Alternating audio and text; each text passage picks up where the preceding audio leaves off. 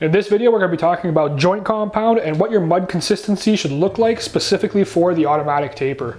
So the first thing we want to mention is that you should never use setting compounds or hot muds, as they're often referred to in the industry, in any automatic taping tool. So what is a setting compound or hot mud? Well, it's something that has a set drying time. It's a chemical dry. So we're talking like popular brands like Durabond, Sheetrock, Easy Sand, Light Sand, and they oftentimes have a number like Durabond 90, 45, 20. We never want to use any of those products in automatic taping tools. You want to use joint compounds specifically.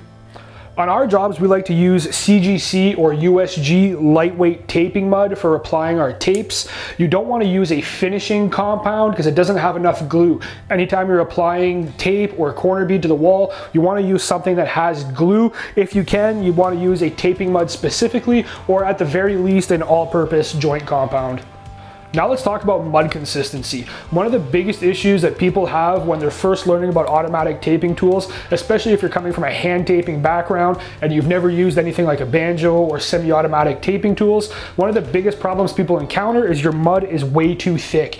Anytime you're using any of these tools that you see behind me, mud consistency is always key.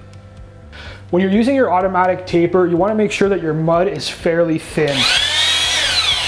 You almost want like a pancake batter-like consistency. You want to mix it a little thinner for your angles than you do your flats and your butt joints. That way you have less drag. If you're experiencing too much drag in your tape, odds are your mud is way too thick. So thin it down to something like this, and you'll have no issues at all.